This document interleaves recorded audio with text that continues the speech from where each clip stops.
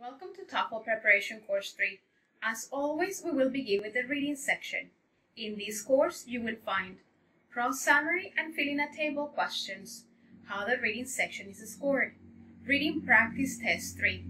If you work with us, you will have better results when you take your TOEFL test because you will have time to practice as well as to know what to expect.